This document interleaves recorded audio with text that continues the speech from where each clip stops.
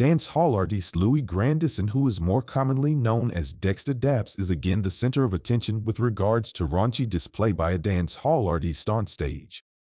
Recently, in a different location during his current tour, Dexta invited two females to sandwich and dance with him on the stage, and one of the females decided to suck his nipple before leaving the stage, sending the crowd wild.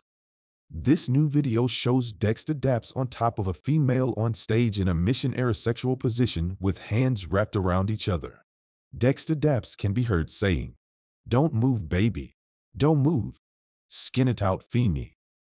While some fans are pleased with the Dapadon's stagecraft, some are equally displeased and made their feeling known in the comments.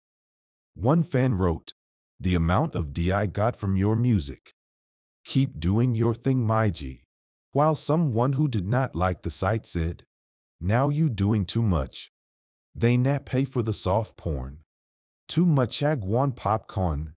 In a no viral footage that has racked up over 9 million views in less than 6 hours on social media, a male said to be Chicago rapper Lil J can be seen welcoming another man to sit on his lap while incarcerated.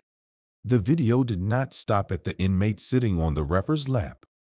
It continued with both men kissing.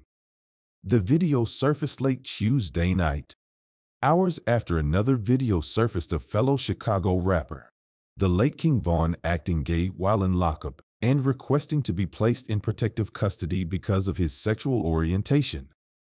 Lil J is now trending on Twitter as users continue to share and react to the leaked prison footage. The father of prominent dance hall artist Alkaline has died. Alkaline, whose birth name is Erlen Bartley, has not publicly addressed the loss, remaining silent on social media. The artist's father, Earl Bartley, affectionately known as Rooster, reportedly passed away last week. Confirmation of Rooster's passing came from Alkaline's sister and manager, Karina, who revealed the tragic news. With a heavy heart, she shared, "He has passed. I am at a loss for words in a situation like this." The private memorial service, known as the Nine Night, is scheduled to take place on Wednesday, the 19th, at an undisclosed location in the corporate area. When questioned about how her brother was coping with the loss, Carrie said it was difficult to speak on his behalf during this challenging time. "I can only speak for myself.